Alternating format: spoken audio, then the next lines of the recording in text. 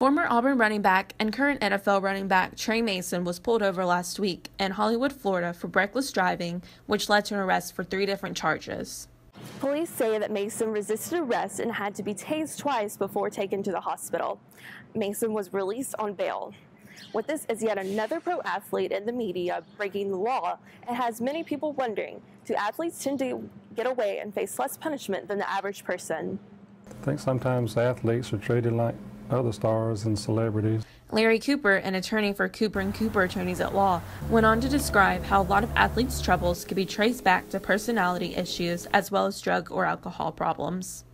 I think they have a lot of programs that are helpful for athletes to get involved in, such as counseling, and I think they do come down pretty hard also within the criminal justice system. They also get punished by the NFL, whether it's fines or suspensions and mandatory counseling in addition to what they have to go through in the criminal court system. On the other hand, Auburn Police Chief Paul Register believes the opposite. We often don't even know who some of the student athletes are, so when we deal with situations, we have found at times where we may actually arrest or issue a citation, and then we find out later that it's a student athlete, not because of anything other than maybe a media inquiry. We often get media inquiries when a student athlete is arrested or gets in trouble, so we do have that. That's really the only difference as far as normal regular students.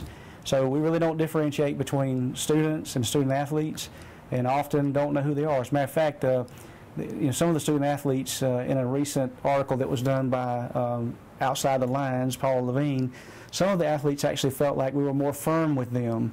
For Eagle Eye News, Kacie Cooper.